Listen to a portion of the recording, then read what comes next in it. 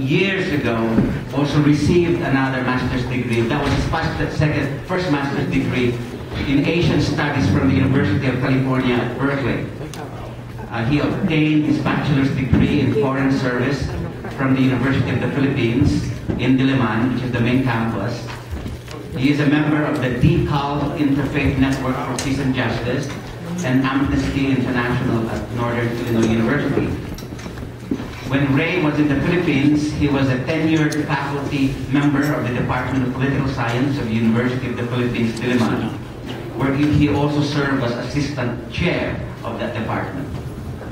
Rey was currently the vice chair of several non-governmental organizations, including, among others, the Citizens Alliance for Consumer Protection and several human rights organizations. Together with a handful of other people, he co-founded Amnesty International Philippines. Rey was the chair of the Society for Philippines-Palestine Unity and received a letter of gratitude from Yasser Arafat for all his advocacy for Palestine in the Philippines, including helping set up the first office of the Embassy of Palestine in Metro Manila, assisting the Palestinian ambassador to Malaysia to set up that embassy in the Philippines.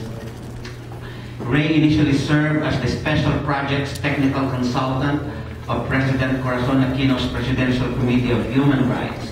I think you should take some of the blame, Rey, for the ability of the Aquino government. With a few core group members, Rey took part in producing the strategic plan of the constitutionally independent body called the Philippine Commission on Human Rights, where he served as the first director of the Public Information and Education Services of that government constitutional body.